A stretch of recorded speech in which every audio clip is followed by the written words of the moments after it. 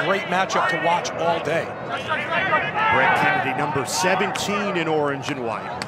Made his name as a long stick midfielder a year ago. Now he's moved to close D. What a start for Colgate. Mike Hawkins blows one past Drake Porter. Just a great shot, beats Porter low.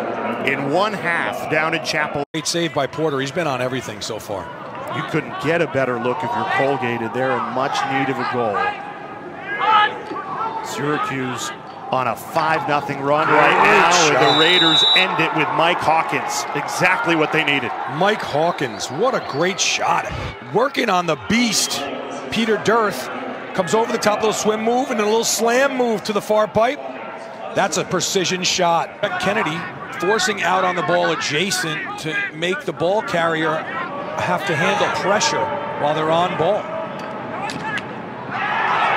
And all that doesn't matter. The Mike Hawkins just took it around the cage himself. Hawkins just with a great individual move. Near pipe, 1-3-2 set. It's coming from the front to the back by Colgate. Great pass from Brian Minikis, and he finds Hawkins. 2 goals for Mike Hawkins, back-to-back in under 30 seconds.